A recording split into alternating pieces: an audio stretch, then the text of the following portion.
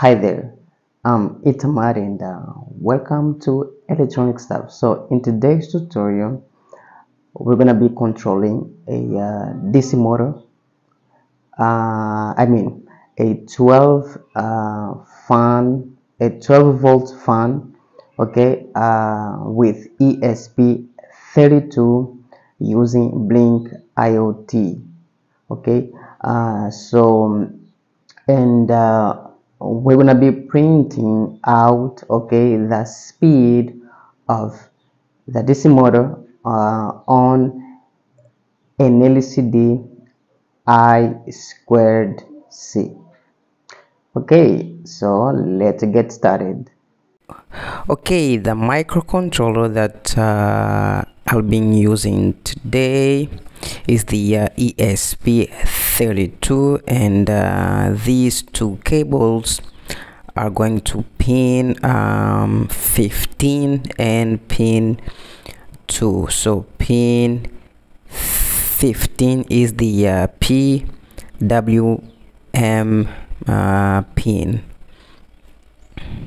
So I'll be connecting the pin 15 to enable input A, okay, NA, and pin 2 to in 1. Okay, so I need this cable, so I'll be connecting this cable to ground. Okay, that's the ground of the ESP32. Okay, so now I'm going to power the driver, the L298N driver. Okay, this motor driver.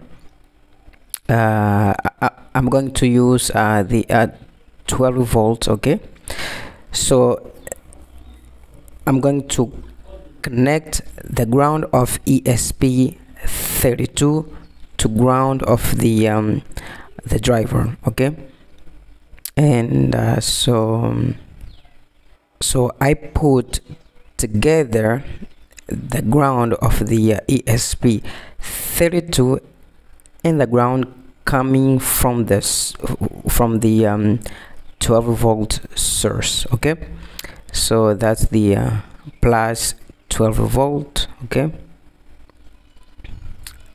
Okay, it's set up, it's all good.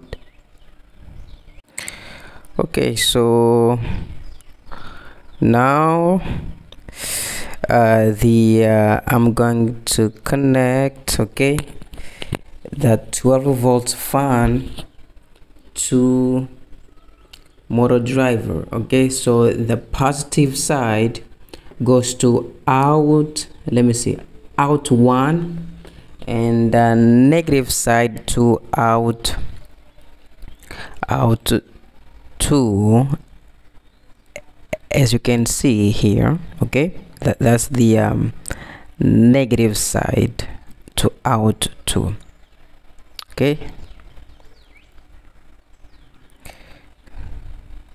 so we need to do that so that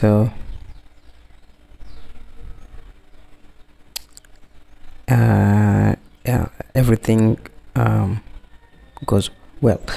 So now now I need to connect the LCD I2C to ESP32. As I said in the beginning of this video, we're gonna be print out the speed of the 12 volt fan on the on this LCD. Okay, so the ground to ground. Okay, and the VCC from the LCD goes to V in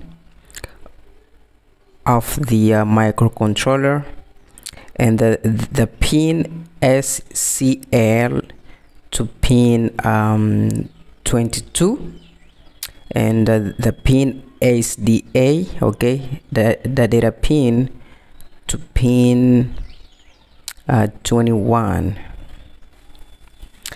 Okay, so that's the SCL, pin SCL, and this one is the SDA, pin 21. Okay guys, so now we need to power the driver. If we don't power it sorry that this motor drive, that this the 12 volt fan is not going to work.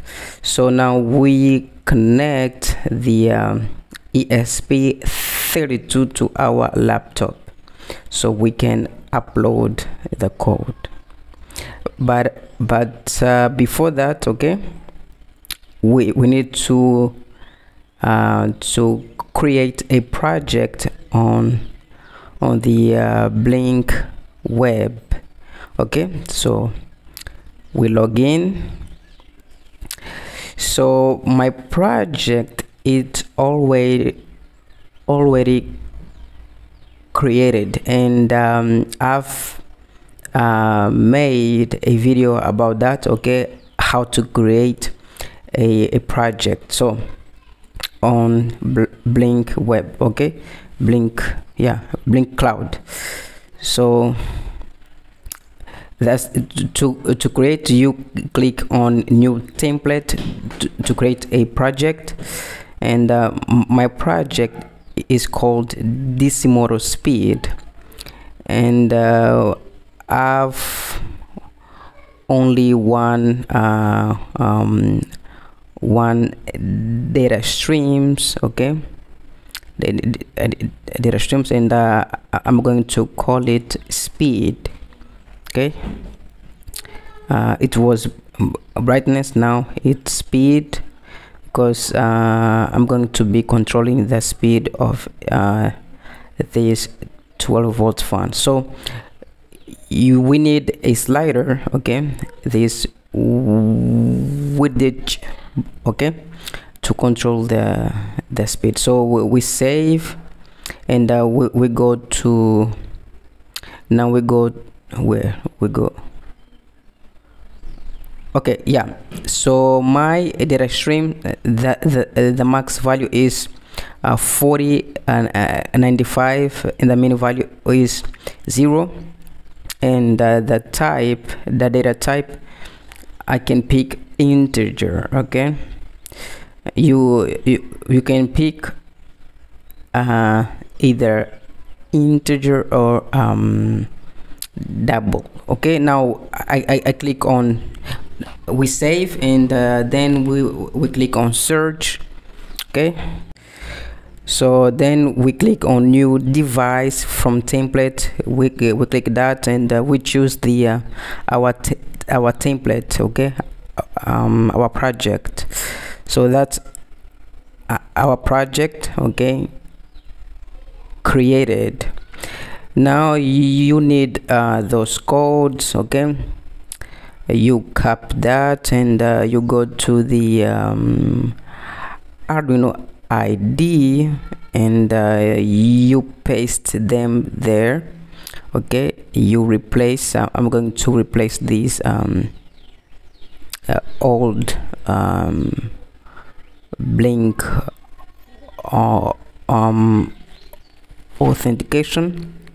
So that's the libraries for these are the libraries for Blynk IoT and ESP32.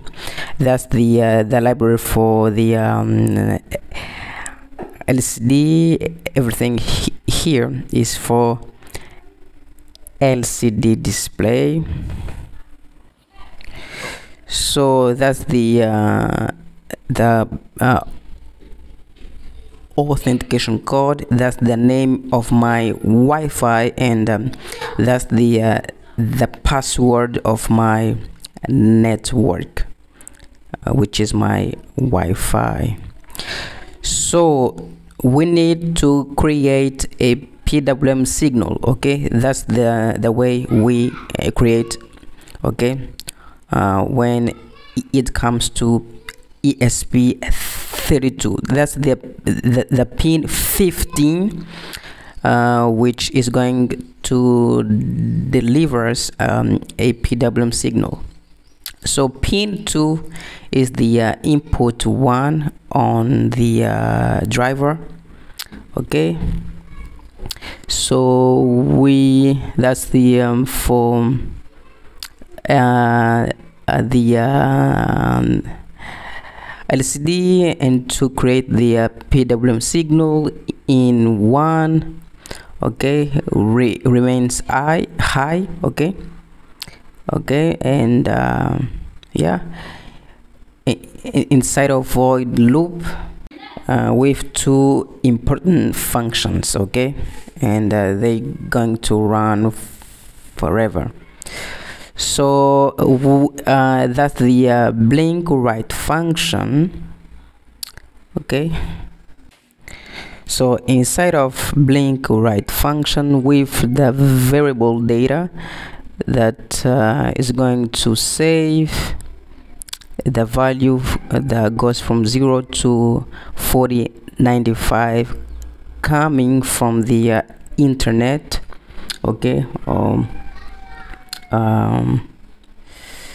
so now here we use the map function to create the PWM signal. So we clear everything on the LCD display, and we set the cursor at this position, and we print out this message, the motor speed, and we set the cursor for at this position, and we print out the speed, okay, of the the motor, okay, the PWM signal, and we wait 150 milliseconds. And now so that's the PWM signal.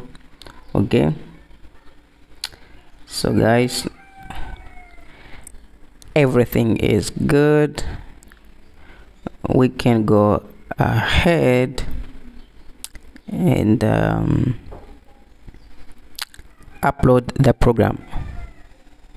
So guys, I've already made a video on how to create a Blynk account, okay, step by step, and so also a video on how to use the ESP32 with Arduino IDE. Okay guys, so you check them out. Okay guys, we are uploading the program. So after uploading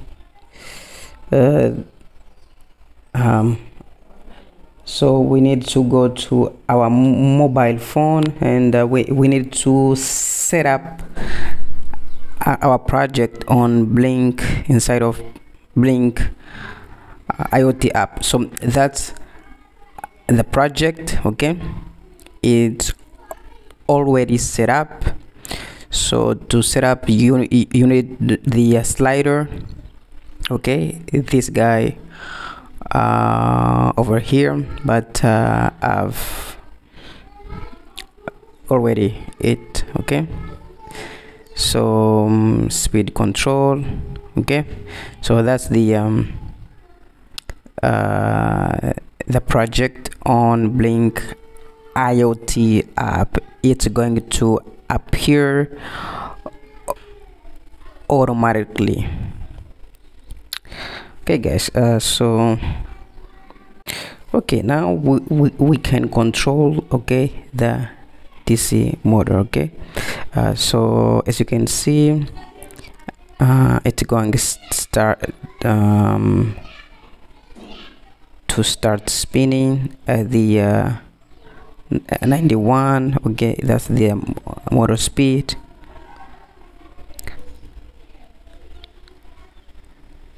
Okay guys, so that's the max speed. Okay, in fact that's the PWM signal. So I can also go back, decreases the speed. Okay, right now I think the my network is weak.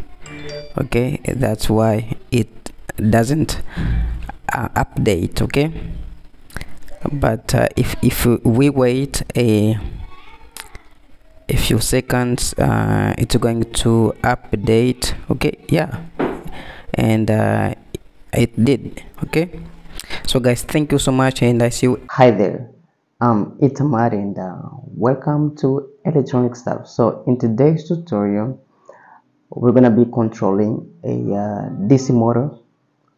I mean a 12 a 12 volt fan. Okay, with ESP32 using Blynk IoT. Okay, and we're gonna be printing out, okay, the speed of the DC motor on an LCD I2C. Okay, so let's get started.